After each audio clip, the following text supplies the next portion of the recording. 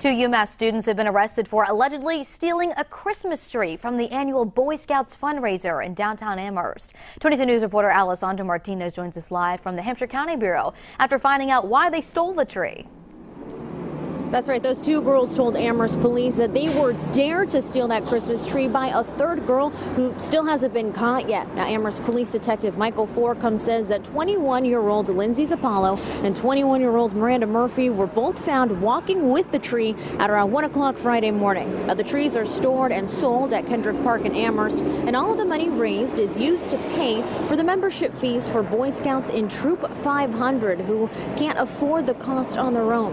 22 News spoke with Scoutmaster Michelle Chandler, who didn't hear about this incident until Monday. Because I have my Scoutmaster patch. My first reaction was, seriously? And my second was, I'm so disappointed.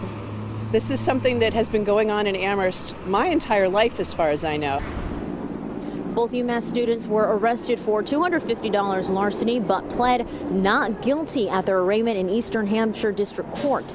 Now, the troop is hoping to raise between $4,000 and $5,000. And if you do want to buy a Christmas tree from Troop 500, you can go ahead and do that before December 22nd or before they're all sold out. Live from the Hampshire County Bureau tonight in Northampton, Alessandra Martinez, 22 News.